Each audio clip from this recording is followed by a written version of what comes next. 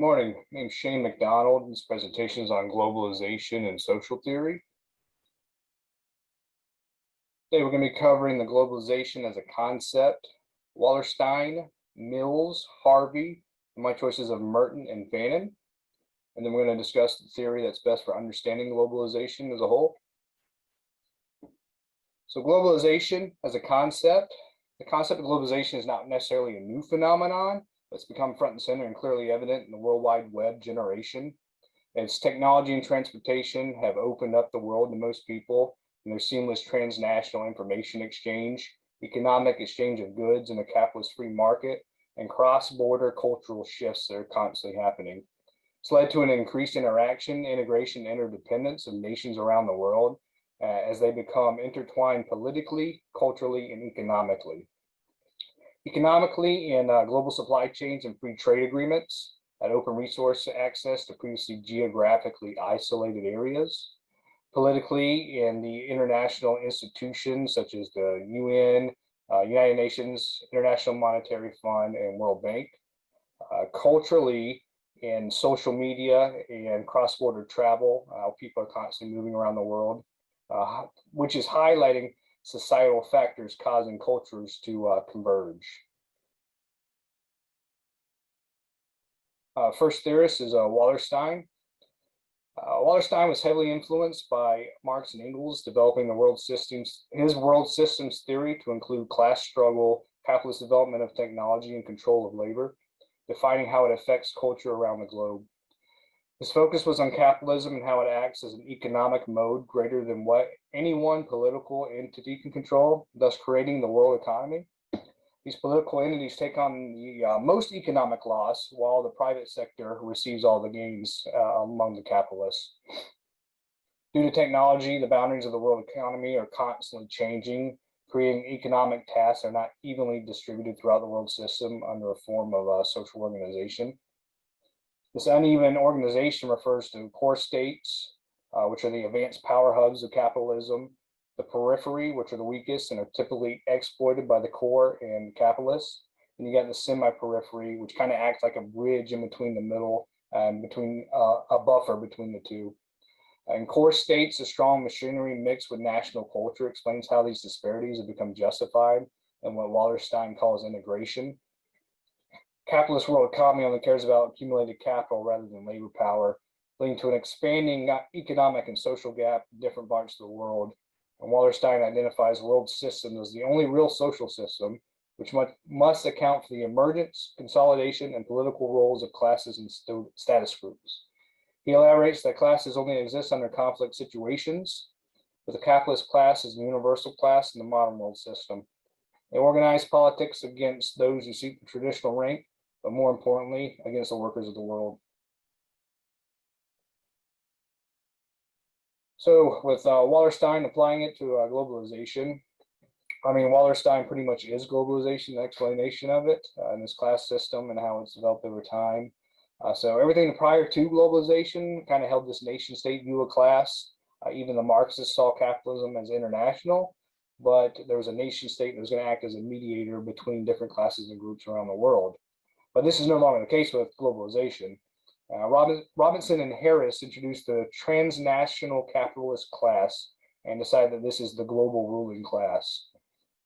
They're focused on accumulation and production, which we can apply to Wallerstein's global social system. Globalization has transitioned the national bourgeoisie into the transnational or global bourgeoisie, therefore creating a global proletariat.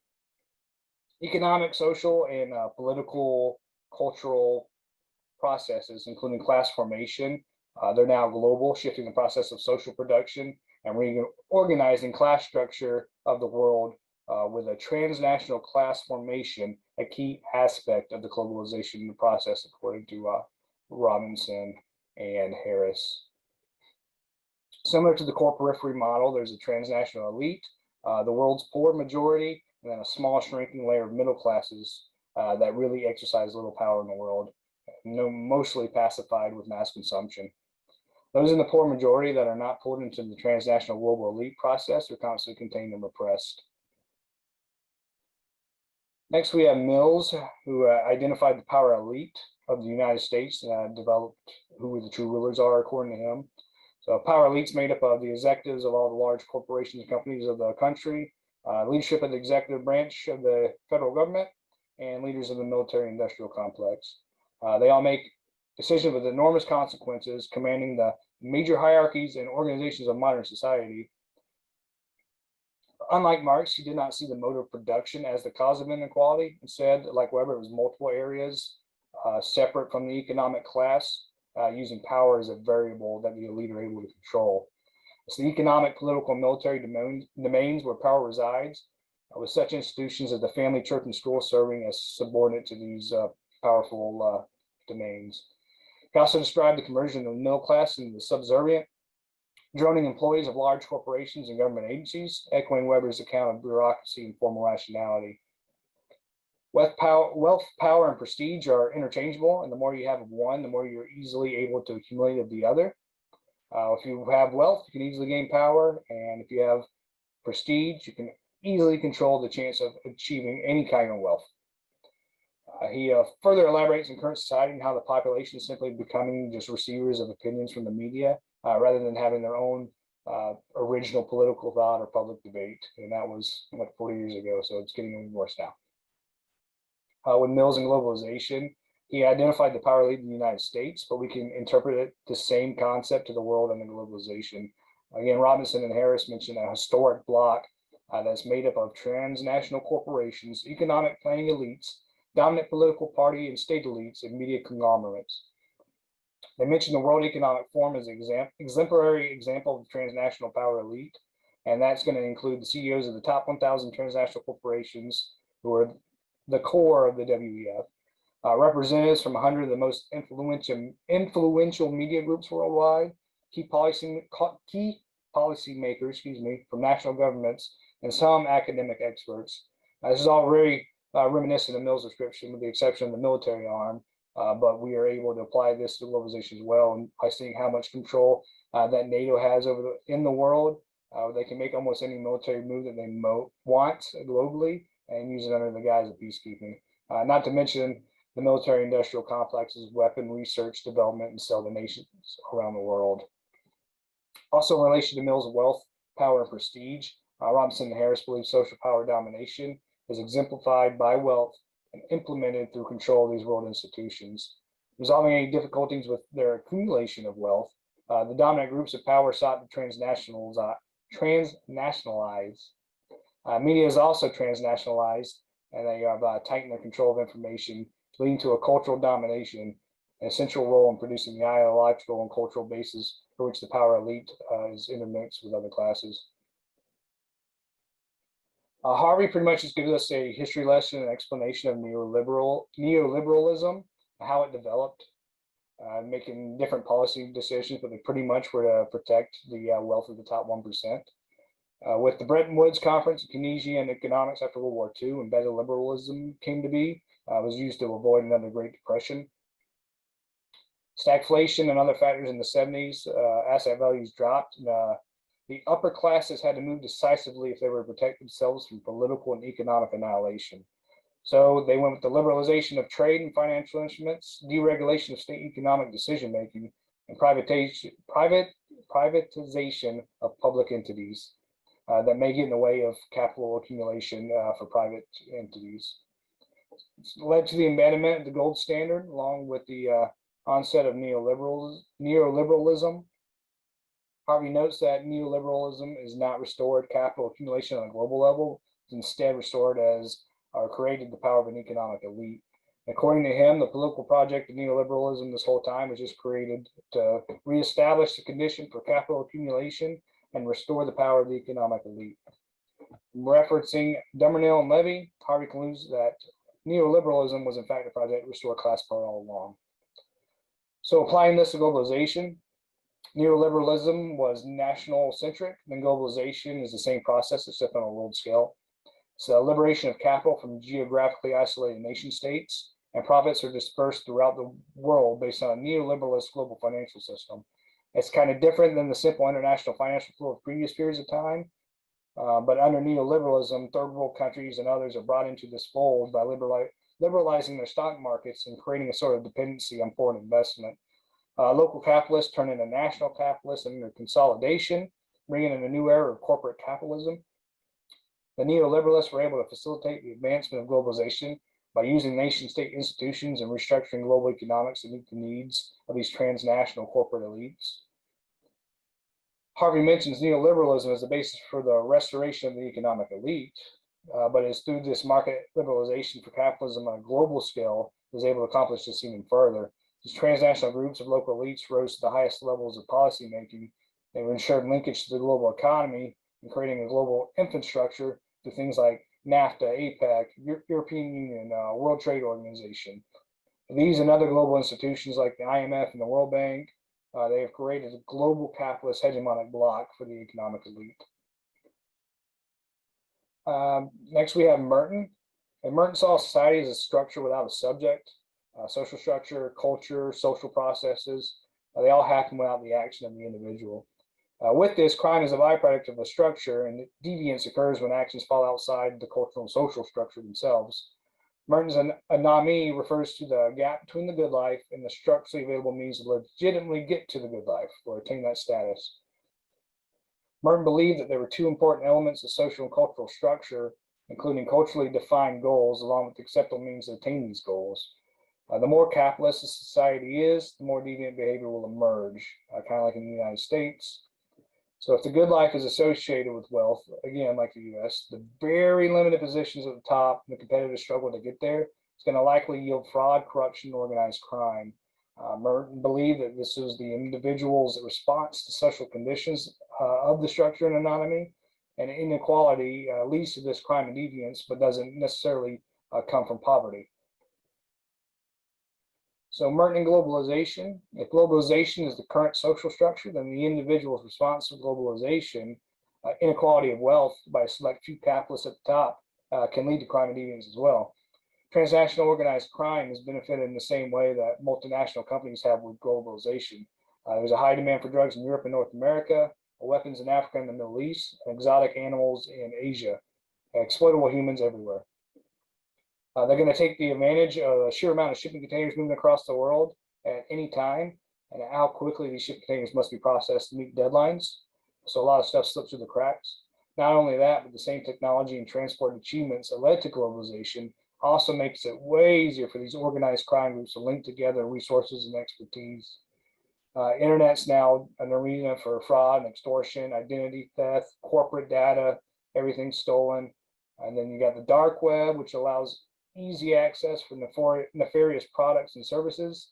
That's the same way globalization allows someone to order a product on Amazon from across the world, get on the dark web and order some pretty bad things. Finally, we got Francis Fanon, which presents a black and white world where all the white are good and all the others aren't. They're vile, animalistic, savage, primitive. Leads to a colonial practice of exploitation, among others, in the racially dominated social structure. He states that in capitalist societies, many factors are ingrained in the social order and makes policing the exploited person much easier than in colonial countries where you need more direct action and pure force. Since the colonial era, the world has been defined by who belongs to a certain race, not realizing the economic reality, inequality, and immense differences in ways of life among the human realities.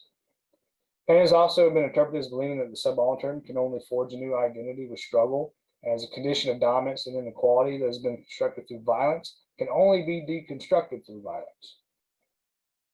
Reason I chose Fanon to apply to globalization, because he focused on this historical colonization in regards to the exploited black and white world. But can we see globalization as a new form of colonialization? With the exception of Japan, most of the core states are all European or American white, and all the peripheries consist of non-whites. Mendes France states that the former colonizers have been replaced by the new bourgeoisie, the current capitalist classes of globalization. Includes that there's a civil and military presence in many periphery countries, leading to a current state of subordination as foreign supervision simply watches over.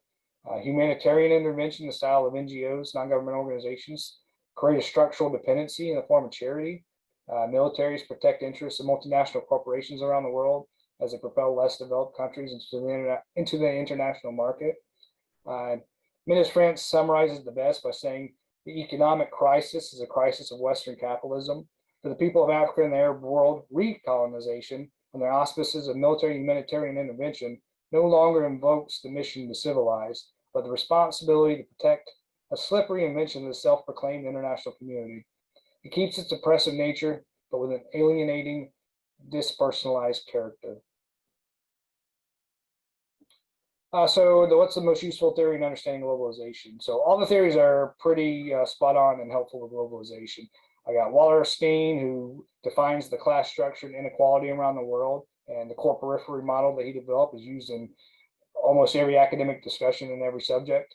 And then you got Mill's power elite, which is going to describe who the world decision makers are. Then you have Hardy, who explains what neoliberalism is, how it came to be, and how it's turned into globalization, a new form, gave rise to a global economic elite. And then with Merton, you got the means, without the means to reach the status of an economic elite and wealthy like most people, we can apply his theory to give reasoning why there's transnational crime.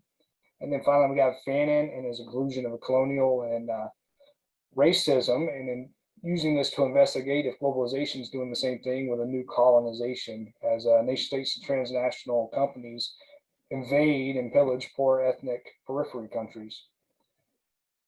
However, in my opinion, I believe we should focus on Mill's power elite theory the most, just because of what's going on in the redistribution of power in the world. We got this thing, it's been quite the buzzword, which is the Great Reset. So if they implement that, it's going to have profound implications on the global society and class structure. If we throw out all the conspiracy theories and all that kind of stuff, just looking at the facts of it, it's a plan from the World Economic Forum, who we just mentioned was the quintessential transnational global elite class that Robin Harris told us about 20 years ago. So it was first drafted during the 2008 economic crisis. They rehashed it after the COVID pandemic. So they're trying to really push this agenda after every global catastrophe. It's described as a multi-stakeholder partnership, and specifically, they include the term stakeholder capitalism, or the idea that global capitalism should be transformed so that corporations no longer focus solely on serving shareholders, but become custodians of society by creating value for customers, suppliers, employees, communities, and other stakeholders. So they're treating this as, and heralding this as the largest redesign of global government since World War II, with corporations being included as official stakeholders in global decision-making, rather than just the governments, who are now going to get relegated to just one of many people that have a say, and us in the civil society are left with no say at all. So this is considering consolidating more power to the corporate arm and the powered elite, and reinforcing class disparity in global capitalism. So the transnational bourgeoisie will be the decision makers for the entire world, and it will be based on profit and capital accumulation instead of the needs of the world and other classes. So something to think about. So in summary, we discussed globalization as a concept. Then Wallerstein covered Mills, Harvey, Merton, and Fanon, and then developed to explain how all these theories are summarized in importance to globalization, and then discussed Mill's power elite and applying that to the Great Reset and the World Economic Forum's drive to reestablish or reorganize power. These are references, and thank you for listening.